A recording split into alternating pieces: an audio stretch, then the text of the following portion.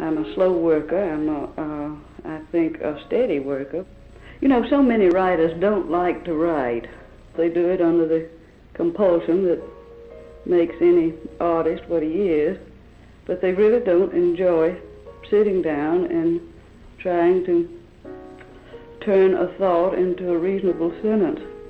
But I do. I like to write, and sometimes I'm afraid that I like it too much, because when I get into work, I don't want to leave it.